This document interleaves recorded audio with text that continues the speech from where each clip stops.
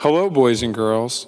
My name is Mr. Rebuck, and I am responsible for religious education here at St. Joseph Catholic Church. I'm so happy that we can be together once again for Children's Liturgy of the Word. This week is the 20th Sunday in Ordinary Time, and we will begin with a reading from the prophet Jeremiah.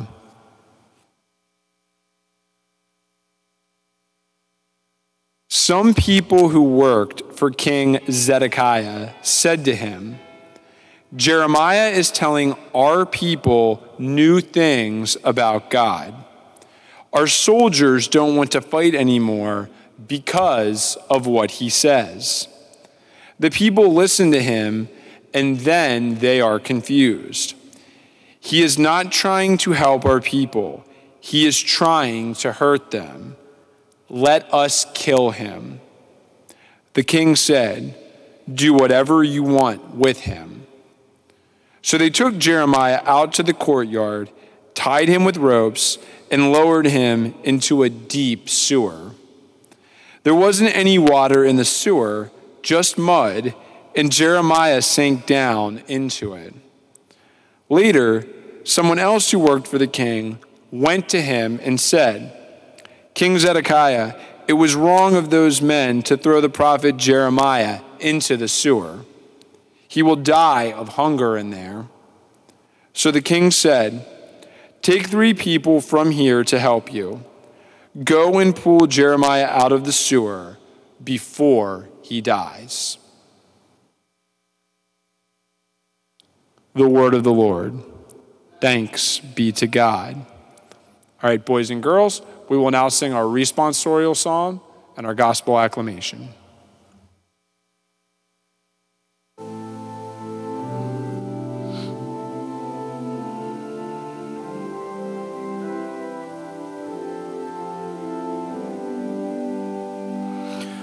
Lord, Lord, come to my aid.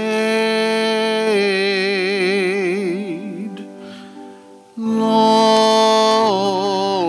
Lord, come to my aid.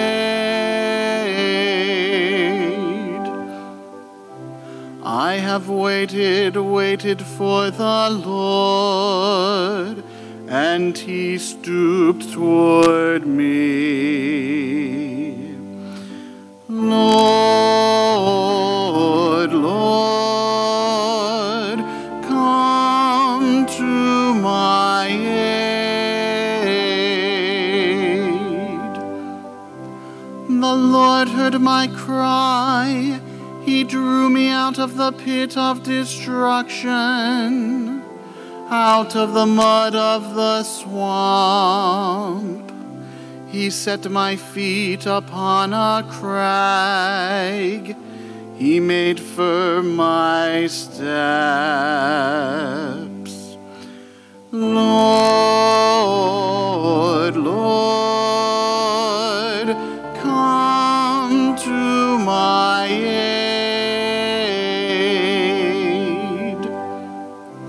And he put a new song into my mouth, a hymn to our God.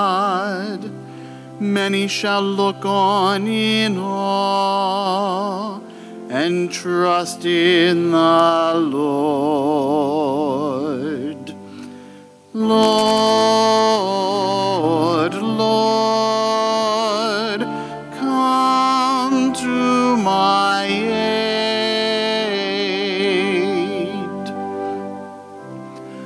Though I am afflicted and poor, yet the Lord thinks of me. You are my help and my deliverer. O my God, hold not back.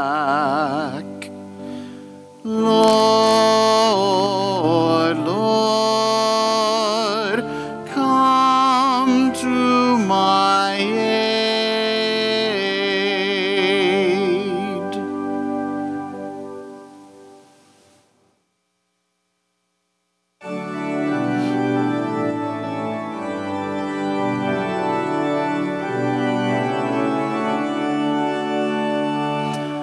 Alleluia, alleluia, alleluia.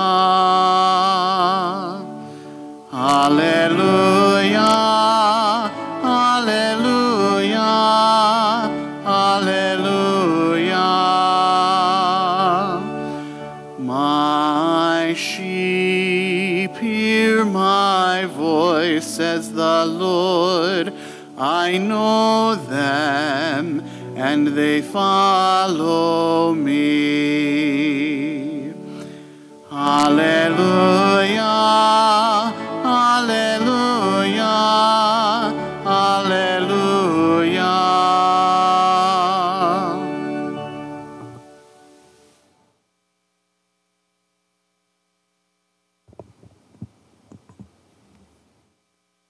A reading from the Holy Gospel according to St. Luke. Glory to you, O Lord. Jesus said to the people, "If you want to be my disciple, you must not be selfish. You must accept the cross every day and live as I do. If you try to save your own life, you will lose it. But if you are willing to give up your life for me, you will save your life. What good is it if you have everything you want in the world, but you do not go to heaven? For if you are ashamed of me and what I teach you, I will not take you with me to be with God and the angels." The Gospel of the Lord. Praise to you, Lord Jesus Christ.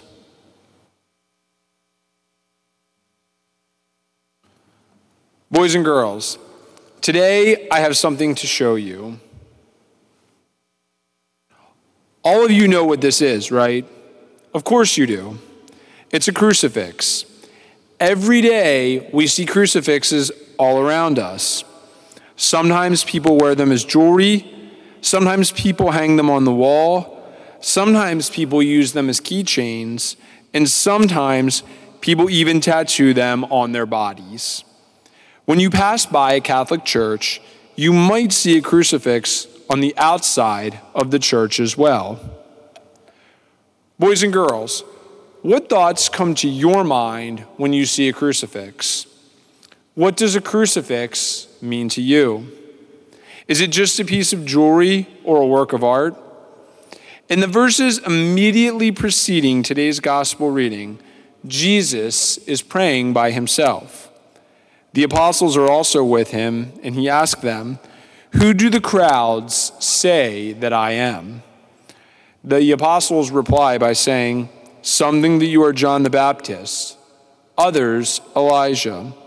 Still others think you are one of the ancient prophets that has arisen from the dead."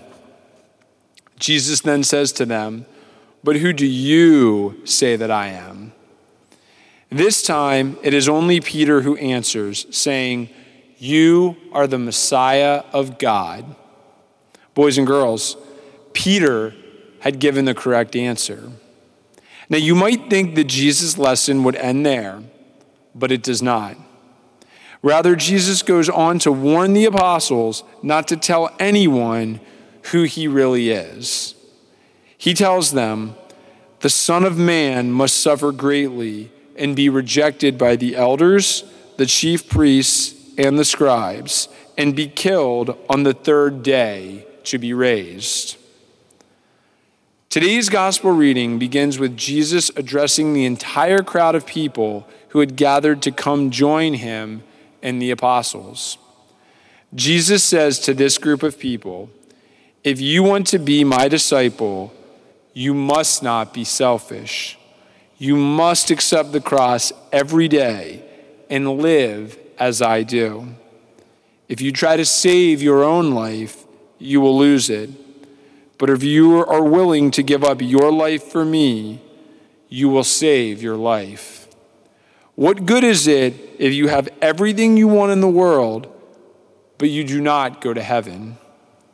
For if you are ashamed of me and what I teach you, I will not take you with me to be with God and the angels.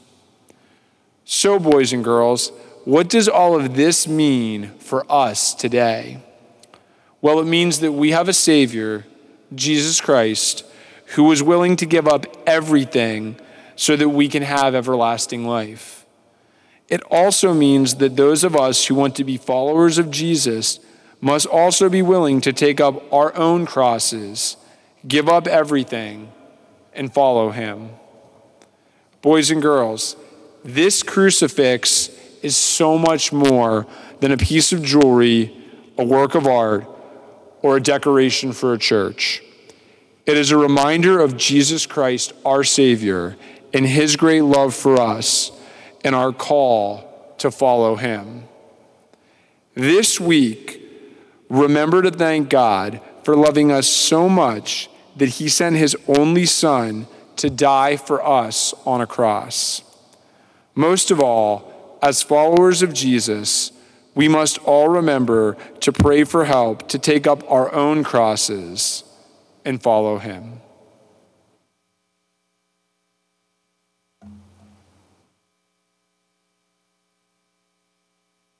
All right, boys and girls, as we do every week, we will now have the renewal of our baptismal promises. So I invite you to stand. You'll respond with the words, I do, after I ask these questions. Dear children, through his suffering, death, and resurrection, we have been buried with Christ in baptism, so that we may walk with him in newness of life. And so let us now renew the promises of holy baptism, in which we renounce Satan and his works and promise to serve God in the Holy Catholic Church. And so I ask you, do you reject Satan? I do. And all his works? I do. And all his empty promises? I do. Do you renounce the lure of evil so that sin may have no power over you? I do. Do you believe in God, the Father, the Almighty, creator of heaven and earth? I do.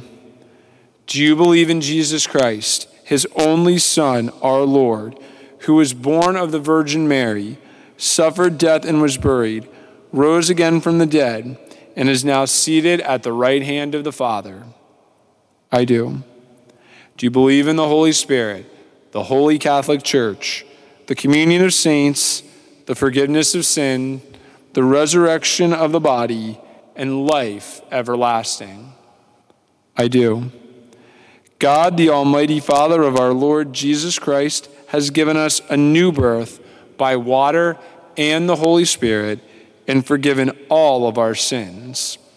May he also keep us faithful to our Lord Jesus Christ forever and ever. Amen. Boys and girls, thank you very much for joining us today. I hope that you and your families are able to attend the holy sacrifice of the Mass together this weekend, and that all of you have a blessed Sunday.